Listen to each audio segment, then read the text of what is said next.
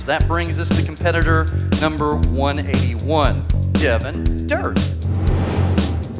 He took health to a level most individuals never even dream about. We do everything together, so it's pretty awesome.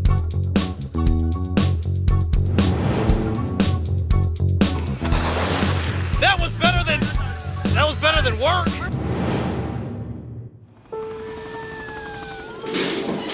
The doctor pulled me aside and proceeded to tell me that he didn't think Devin would make it. Devin had a bleed that occurred on his brainstem.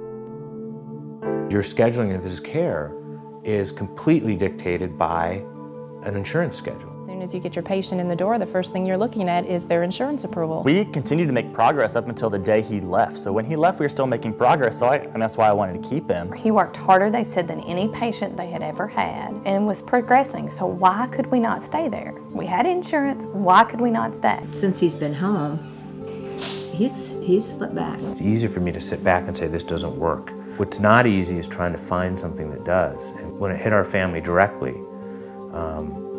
then it was like, all right, you can't just sit back and complain anymore. You know, you have to find an alternative. For real, Doug, China,